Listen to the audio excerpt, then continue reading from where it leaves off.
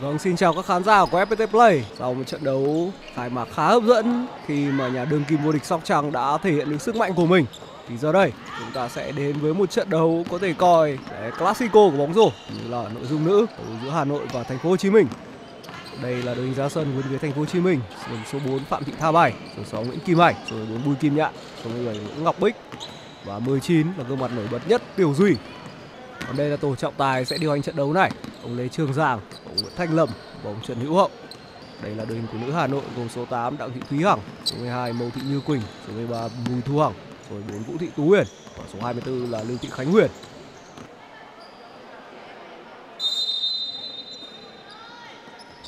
Và bóng sẽ thuộc về cao thủ Hà Nội. Đội bóng nữ Hà Nội sẽ ra quân trận trong phục áo xanh quần sảnh. Và bên phía tay phải màn hình ngọc quý các bạn. Và clock không còn nhiều nữa và sẽ phải thực hiện một tình huống ném. Tình huống rebound tốt. Và điểm số đầu tiên của trận đấu này đã được ghi. Hôm nay cô cũng đã 32 tuổi rồi. N1 dành cho bên phía Hà Nội. Tình huống lên rổ rất dũng mãnh.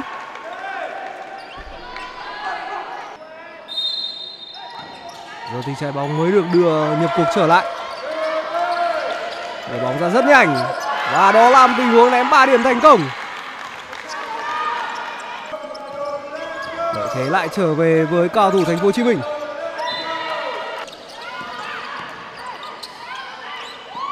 Cú đánh với tốc độ rất cao có cho mình tiếp tục một tình huống rebound. Shot clock trở lại là 14 giây. Hà Nội vẫn đang là đội chủ động trong tình huống rebound, điều khá bất ngờ. 3 tình huống rebound liên tiếp và N1 dành cho cao thủ nữ Hà Nội. Một nỗ lực rất quả cảm. Người vừa ghi điểm là Thúy Hằng. Ở đầu rất căng thẳng và cao thủ Hà Nội đang thực sự rất bay. Điểm số thứ 7. Vận dụng khả năng gây áp lực của mình. Những tình huống phản công transition đang phát huy hiệu quả.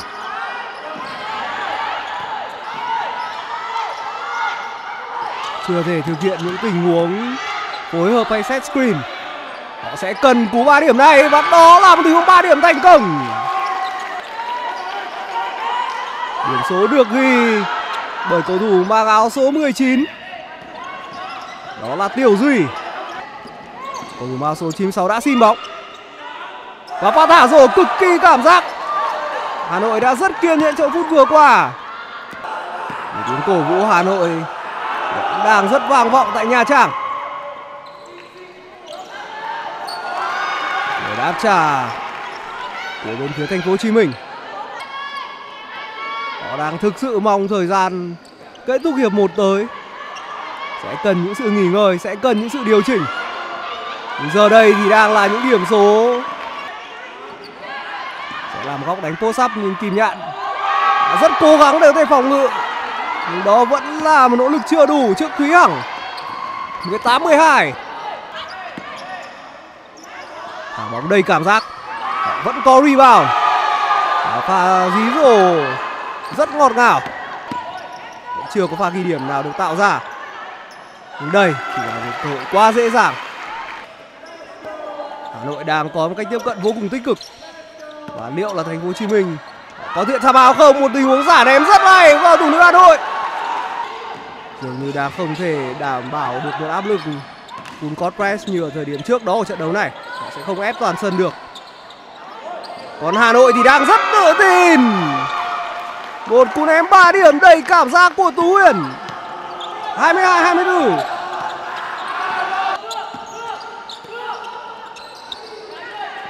Nhưng đây thì chắc chắn là một cú ném highlight đẳng cấp.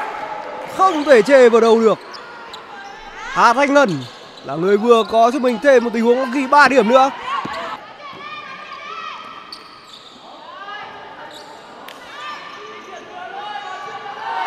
Đây rồi. Có rất nhiều những cú ném rất ngọt ngào. Điểm số ngay lập tức được ghi bởi Lâm Thị Khánh Huyền.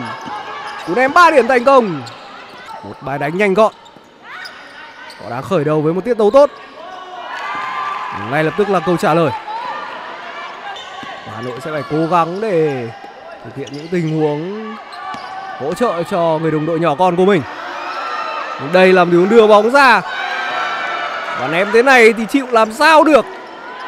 Thành phố Hồ Chí Minh đang nỗ lực đột phá. Một tình huống chè lưng rất tốt, đang khiến cho cao thủ áo đỏ khó có thể thực hiện tình huống ném. Nhưng khi họ ném được thì độ chính xác là rất tốt. Phải các thót tim cho các cô hai Hà Nội. Nhưng sửa sai cũng là rất nét luôn. Khánh Huyền đang tìm cho mình một con đường. Động tác giả rất hay và điểm số được ghi. 48-38. Thời gian không còn nhiều trong shot clock này nữa. Cần phải ném ngay. Pump fake. Họ xử lý rất bình tĩnh. Có sự tin tưởng tuyệt đối vào nhau. Tỷ số hiệp thi đấu này đang là 16 đều. Và những nỗ lực để rút ngắn khoảng cách của Hà Nội bỗng dừng lại quay trở về như cũ.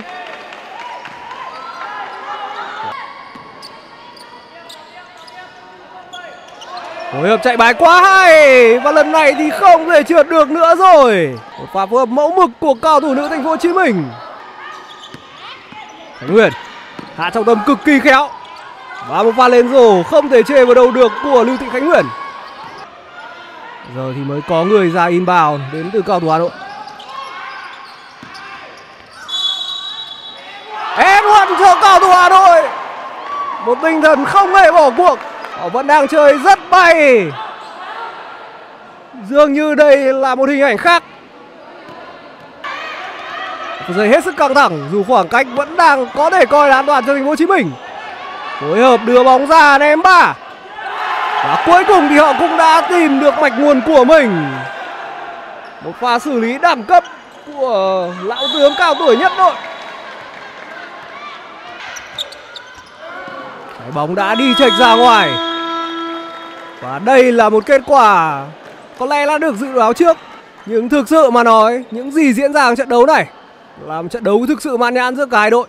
Thành phố Hồ Chí Minh và Hà Nội đã thực sự đặt cả hai đến những cực hạn của mình. Xin được chúc mừng cho nữ Thành phố Hồ Chí Minh với chiến thắng trong trận đấu ra quân. Còn với nữ Hà Nội, họ cũng sẽ có được những bài học kinh nghiệm cho những trận đấu sau. Buổi lượt trực tiếp trận đấu trong khuôn khổ giải vô địch bóng rổ quốc gia tại Nha Trang đến đây là kết thúc. Nhưng chúng ta vẫn sẽ còn những trận đấu tiếp theo. Trận đấu sắp tới sẽ là trận đấu trong khuôn khổ nội dung nữ và sẽ có sự có mặt của ứng cử viên vô địch Cần Thơ TNT. Còn bây giờ xin chào và hẹn gặp lại. Trải nghiệm thế giới thể thao không giới hạn cùng FPT Play.